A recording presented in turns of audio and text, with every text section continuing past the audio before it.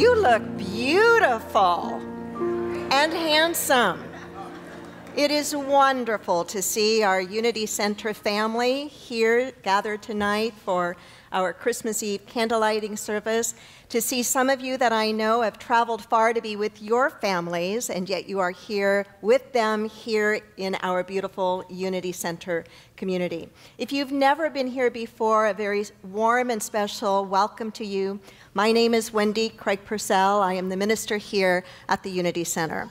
Can I see by a show of hands who's here for the very first time? You've never been with us before. A special welcome to you. Very special welcome to you. Very special welcome to you.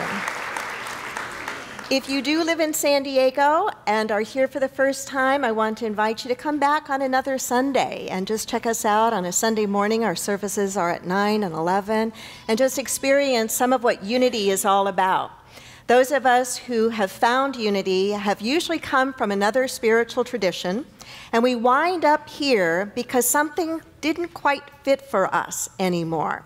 We wind up here because we feel spiritually that we want to learn and stretch and grow, and we want to find a teaching that makes sense to our mind and our heart and our soul.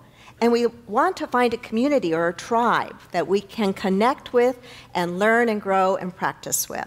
So I invite those of you who've not been here before to check Unity out, whether here in San Diego with us or wherever you call home.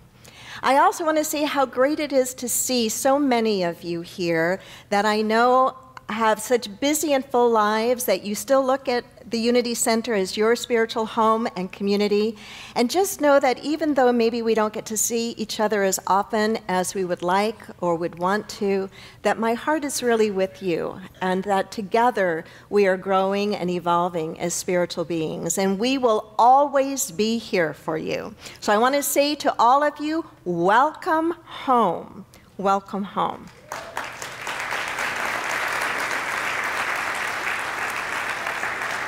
And I want to remind you of next Sunday. Next Sunday is also one of our favorite services that we do. Every year at the end of the year, we do a very special, unique Unity service called our Burning Bowl White Stone Ceremony. How many of you have never been to our Burning Bowl White Stone Ceremony? Can I see by a show of hands? Don't be shy. I'm not going to ask you to do anything other than let me know if you've not been here, because then I know whether to explain it a little bit. So it sounds like a strange name, doesn't it? Burning bowl, white stone, what is that all about? Well, in Unity, in our spiritual practice, we know the importance of letting go of the old and making room for the new. And we have not too many, but a few rituals and traditions in Unity, and one of them is our Burning Bowl White Stone Ceremony. And in our Burning Bowl ceremony, we come together, and we're in prayer and meditation and reflection together as we think about the things that happened during the year that we don't want to carry forward in the new year. Does anybody have anything like that? Yeah, it's a wild part and a fun part of our service. And so we do some meditation around that. We write down about those things that we want to let go of, and then we literally go outside to our beautiful patio and we burn those pieces of paper. And the energy when we come back in this room is so alive and so open and so much fun. And then we spend some time together thinking about and opening up to what is it that we want in the new year? And what is it going to take for that to happen for us? And so we do a little bit of visioning together for the new year. And then the white stone part has to do with physically a stone that we give you. And in meditation and prayer, we receive a guiding word or practice that we're going to use throughout the year to help us fulfill those dreams and visions and goals. So if you've not been to one of those services before, let me especially invite you next Sunday. Our different time, 10 o'clock only, one service only. So if you come at 9, you can help us set up. And if you come at 11, you'll miss half of it. So you'll want to come at 10 o'clock next Sunday. So that's all I wanted to share with you, to just welcome you back home and to give you not only the gift of this evening, but also the gift of our service next week. So let me invite to the platform now Phil Dietz, who's going to share the Christmas story out of the Gospel of Luke and the Gospel of Matthew.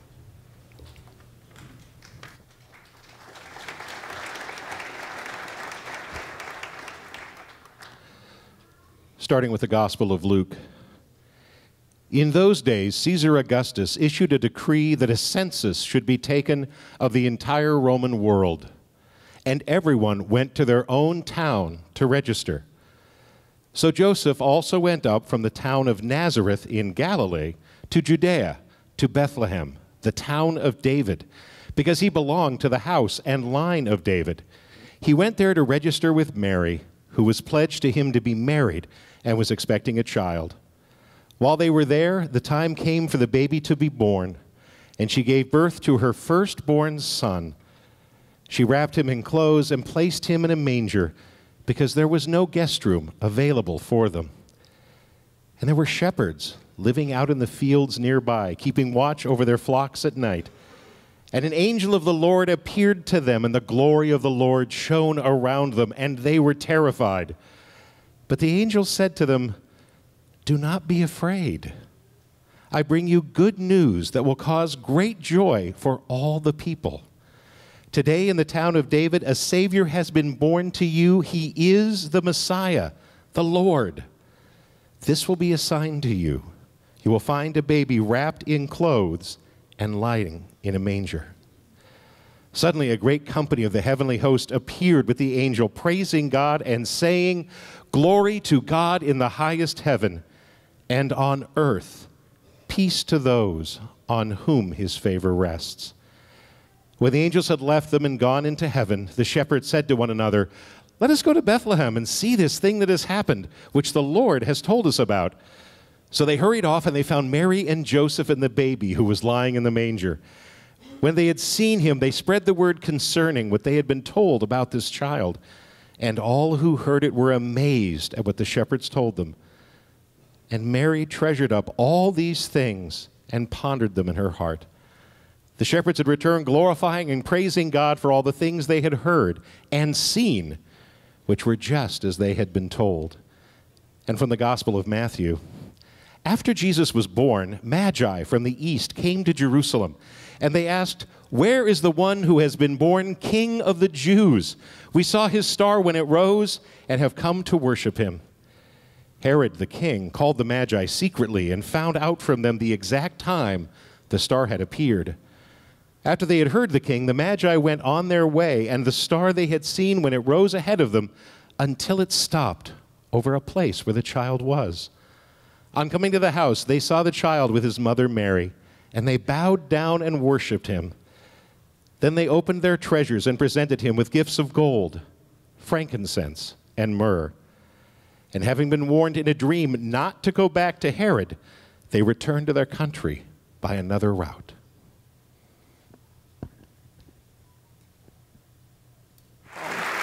Beautiful. So what wonderful energy for us to move into a time of prayer and meditation together right now.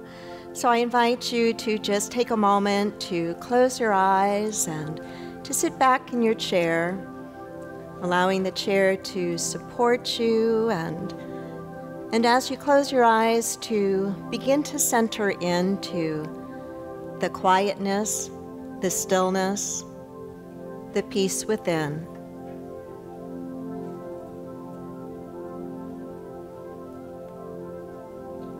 Being aware of each precious breath as it enters your body, and being aware of each precious breath as you let it go.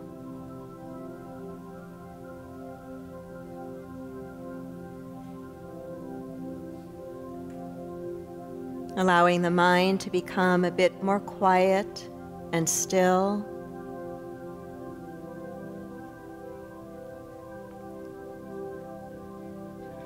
And allowing your attention to move into the area of the heart.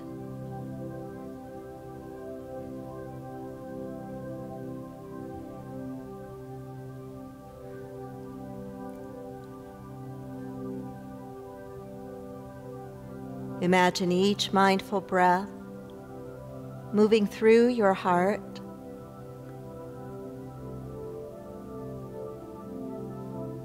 as you bring the experience of the heart into our time together this evening.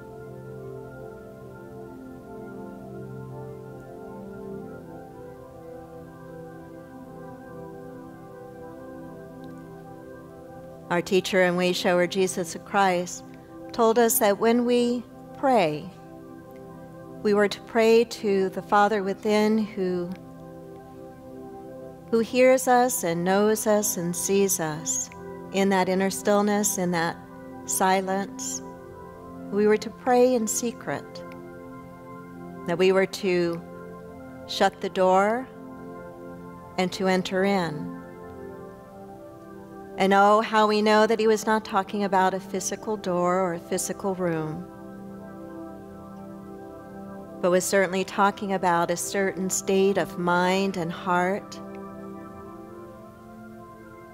in which we recognize that we are so much more than our past, we are so much more than the things we have done or the things we own. We're certainly more than our mistakes that we have made.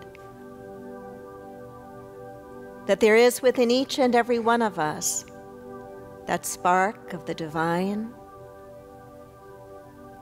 and that it is to that we turn in prayer and meditation, that might guide us in such a way that we live our lives from a higher truth, a more spiritual truth, that we might be guided to expand in our capacity to love and to forgive and to serve.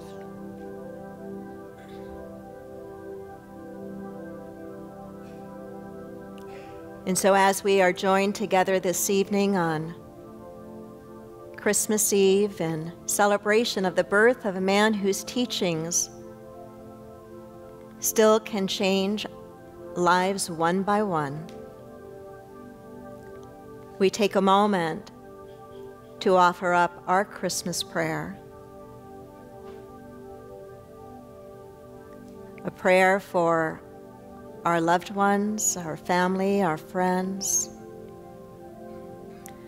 To offer up a prayer for peace and a just world for everyone, with no exceptions.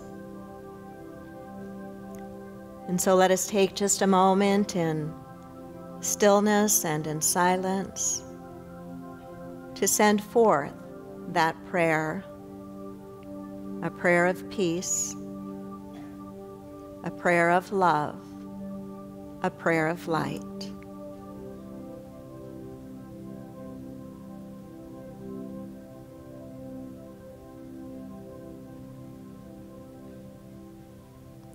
And so it is, and so we are, and together we say, Amen.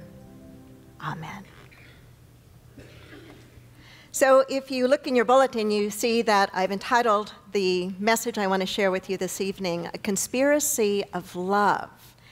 You know, I love our candlelighting service. There's something absolutely magical to me at the end when the room is dark and we begin the process of lighting the candles, and how just one lit candle shared by others can transform a darkened room into absolutely beautiful, warm, glowing, bright light. And you know, we do our candlelighting service very much in honor of and in recognition of Jesus' statement of all of us, when he said that we are the light of the world, and that we were to let our light shine, that we were not to dim it, we were not to hide it, we weren't to put it under a bushel, but we were in fact to light it so that the whole world would see. And I think about that each and every Christmas candlelighting service and other times throughout the year as well. Well, how do we let our light shine as bright as it possibly can?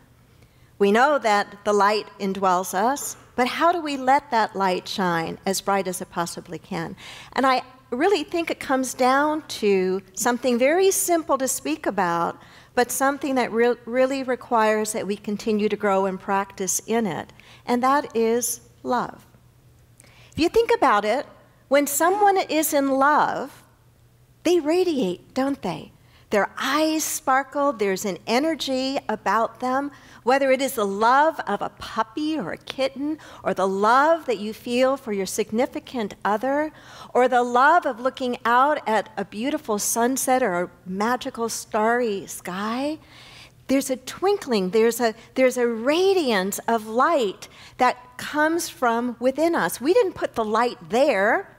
All we can do is choose to either let it shine more brightly or to keep it from shining as brightly as it can. I came across this statement from Hamilton Wright maybe as I was preparing this message, and I'd not heard it before this year. Hamilton Wright wrote, "Blessed is the season which engages the whole world in a conspiracy of love." Conspiracy of love. Say that with me. A conspiracy of love. We usually think of conspiracy as something negative. But what if every single one of us in this room decided that we were going to work together in a conspiracy of love, wherever we are, with whomever we are sharing time and space with, and I do mean anyone, everywhere, anywhere, if we were to commit ourselves to being in a conspiracy of love. Jesus certainly, he didn't originate a conspiracy of love, but he certainly talked about it a lot, right? Remember when he was asked, what is the greatest commandment? And he said, the greatest commandment is to love God with all your mind and all your heart and all your soul, and to love your neighbor as, not instead of, to love your neighbor as yourself.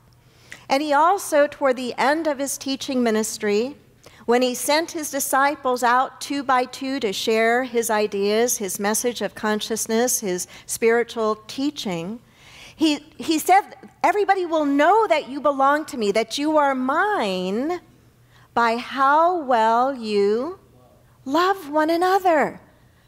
Not how well you quote me, not how many people you convert, but by how well you love one another. It is in loving that our light shines brighter and brighter. You know, in Christianity, there is a tendency to forget some very important things.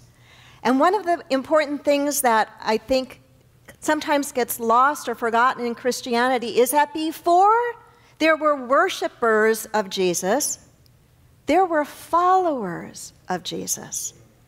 And if you have been in metaphysics for any length of time, you know that it's far easier to worship than it is to follow. To follow means that we are choosing to live our lives in a very particular kind of way in relationship to one another, which is really fundamentally in a relationship of oneness to one another, in a relationship of inclusion to one another, in a relationship of love to one another. What is also often forgotten is that long before there were places called churches with creeds and dogmas and rules, there were gatherings, small, intimate gatherings of people, very much like us today, although probably not quite as large as this, small gatherings of people that got together to kind of wrestle with, I imagine, this man's teachings and trying to make them work in their lives in much the same way that I think you and I are invited today to try to apply the spiritual principles of oneness and love and kindness and compassion in difficult circumstances. So I want to share with you a few ideas on how we might conspire to live more from love. And the first is that I would say, let us conspire to speak from love. To speak from love. Let us listen to the words that we say that come out of our mouths, the tone of voice that we speak them with, and ask ourselves, am I speaking in a loving way? Do my words lift those around me up or shut them down? I respect very greatly a practice in Quakerism, which is basically the idea that you are to remain silent unless you can improve upon the silence. Wouldn't it be a very quiet world? Don't you think? It would be really quiet if we held ourselves to, I'm going to remain silent unless I can improve upon the silence. We can use our words in conspiring to bring forth greater love by the words that we choose to speak. Let them be loving. Let us conspire to see through the eyes of love. In Unity, we have a saying that we are to look for the Christ within. And we don't mean Jesus, we mean the state of consciousness that Jesus achieved in his lifetime. And that we are to look for the Christ within one another. And sometimes it's really easy, and sometimes it's really challenging, isn't it? You know, when you're trying to get onto the freeway and nobody will let you in, those of you who ever leave the church property at 5 o'clock at night and try to come out this way when Clayton is used as, this is Clayton or Activity is used as almost a secondary route to Miramar Road, you can barely get out. Say, I'm going to see all of these drivers. Every single 1, 2, 3, 10, 15, 20, 25, I counted them. Through the eyes of love. What if I pictured that my beloved was the one that's driving and for whatever reason won't let me in? What if I imagined that it was the Dalai Lama in the car? Would I have a different attitude? I think I might. I shared this. Some of you know that every morning I write a short little tweet. It was harder when it was only 140 characters. Now that I have more, it's a little easier. But a short little tweet called Just for Today and their spiritual practices. And I shared one last month in which the practice was the idea of looking through the eyes of love. And that when we are dealing with or find ourselves with really difficult people that we consider to be sandpaper to our soul, that one of the ways that we can conspire to see through the eyes of love is to imagine that person wearing an invisible sign, and that sign says, beneath what you see, I'm hurting. Please love me. Do any of you, and you don't have to raise your hand, any of you have some people in your life that are really challenging for you? It might be a coworker, it could be a family member. Somebody that you know you're not going to ever completely leave that person for maybe very complicated reasons, but every time you see them or you pick up the phone, there's just this energy. Nod your head. I think most of us in this room have somebody like that. What if we were to see through the eyes of love and imagine that they've got a sign that says, beneath what you see, I'm hurting, please love me. Or beneath what you see, I'm afraid, please love me. Beneath what you see, I feel ashamed, or I feel alone, please love me. We would interact a little bit differently, wouldn't we? There would be a softening, I think. Another way that we can conspire to create a more loving world is to listen through the ears of love. How many times have we asked somebody, how are you doing? And what's the usual answer? Fine. And how often do we know that, no, they're probably not fine right now. They're going through something, I can hear it in their voice. You know what I'm talking about. To conspire to live from the decision to love means that we listen to one another, not just with our ears, but we listen with our very soul. We listen with our very heart. We listen for what's not being said, for the pain or the hurt or the separation or the confusion. Many of you know that I love the writings of Rumi, and I'm particularly fond of this quote, "There is a voice that doesn't use words. Listen." So much of what we try to communicate to one another, sometimes we have difficulty communicating it through our words. But if we will listen to one another with the ears of the heart, we will listen for what needs to be understood and we'll know how to respond. We can conspire to serve with a heart of love. You know, we can't do everything by a long shot to heal the world, let alone to heal some of the situations maybe immediately around us. But if we will make a decision to do what we can and to do it from a full heart, a heart of love, that's all that we are ever asked to do, spiritually, ethically, or in any other way. I think about this often. I think about how each one of us is in a particular set of relationships and circumstances in our lives. And each of us know different circles of people. And if we were to somehow be able to map out, as a result of everybody who's in the room tonight, if we could map out everyone that you know and that you interact with, that you Facebook with, or you call, or you visit with, or as family or friends or coworkers, can you imagine the huge number of people that we would be thinking about right now? And what if we were to say, I am exactly where I need to be with exactly the right people in my life? May not be that I like everybody that's in my life or I understand everybody that's in my life, but I am exactly where I am to be able to influence this set of people by the way that I choose to love, by the way that I choose to serve, by the way that I choose to listen, by the way that I choose to show up.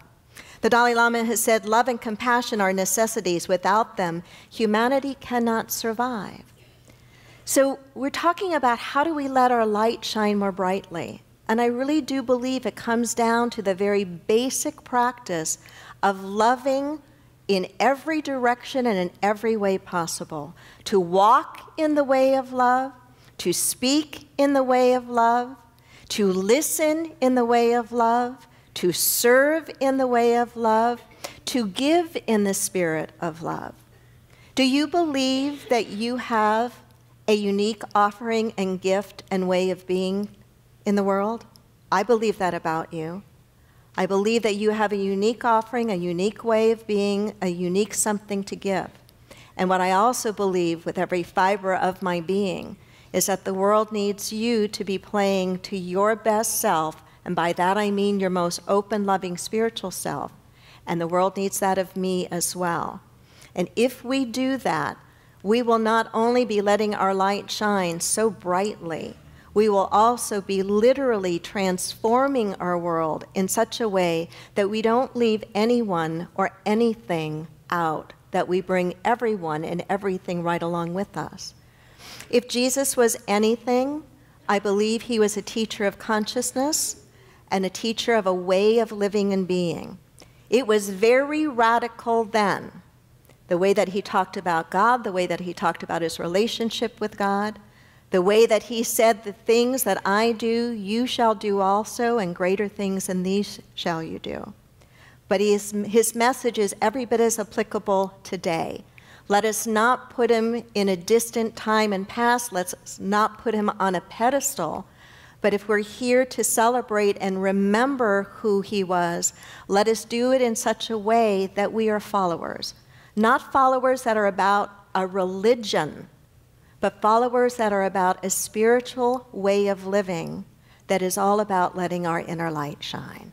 So I hope that you'll join me in this invitation and this challenge to enter into a conspiracy of love, to let it be known that by the way we treat one another, which is a loving way of treating one another, that we are followers of this high, high consciousness. And with that, I say to you, a Merry Christmas. Thank you, Brian. Thank you. Thank you.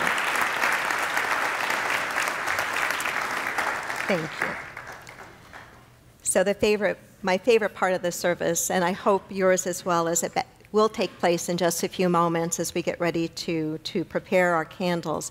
But before we do that, we're going to take a moment to prepare the gifts that we would like to share, the Christmas gifts we'd like to share with this community, with the Unity Center, that we might continue to do the work that is ours to do. The gifts that you give throughout the year, the gifts that you send in electronically or in any other way, really are what makes what we do each and every Sunday and every day in between possible. And so we want to say thank you in advance for the gifts that you share.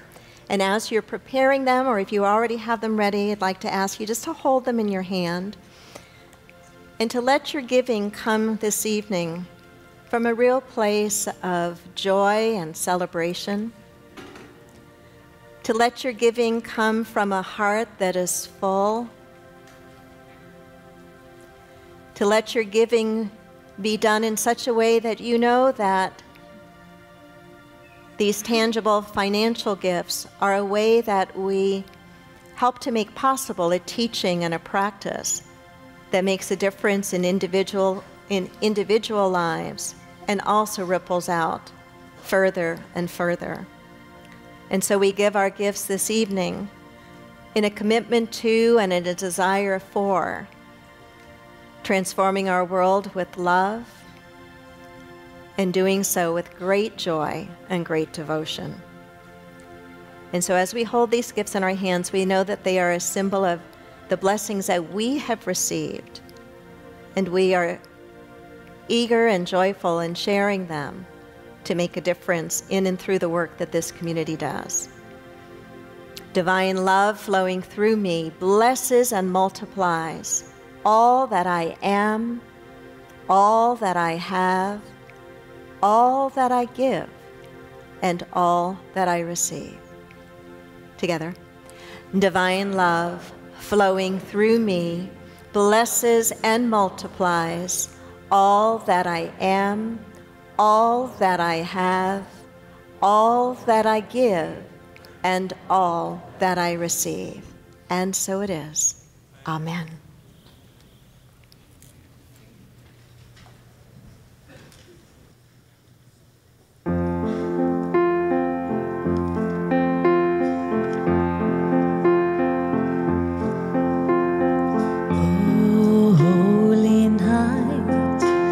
The stars are brightly shining. It was the night of our dear Savior's birth. Long lay the world in sin and error pining, till He appeared and the soul felt its worth.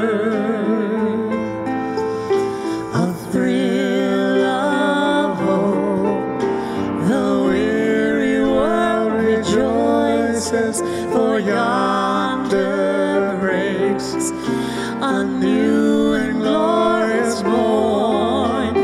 Fall on your knees. Thanks for listening. Sunday services at 9 and 11 a.m. Inclusivity. It's worth the drive. Subscribe to our podcasts and download our free app for instant access to a wealth of spiritual teachings, services, and events.